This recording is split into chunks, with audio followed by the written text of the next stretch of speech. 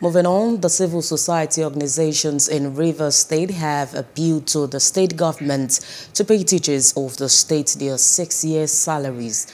The chairman of the state civil society organization in Efe, George, who said this during a press briefing in Port Harcourt, urged the state governor, Wike, to withdraw the appeal court case and do well to pay the school's teachers their salaries. And Efe George said some of the teachers had died while some were critically ill due to non-payment of their salaries.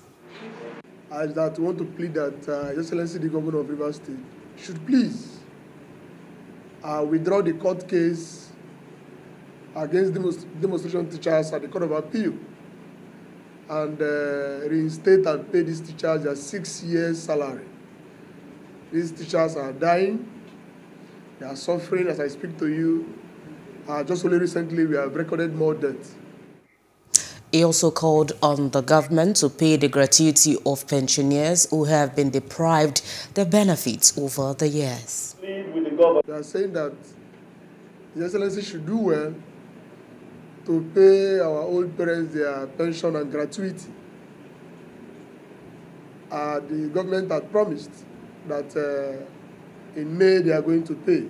And from calls we have put through to these our old parents who have served states judiciously, up till now there is no signal yet. But we believe that the governor, who have just less than 1 year to go, will not allow us to go to that part.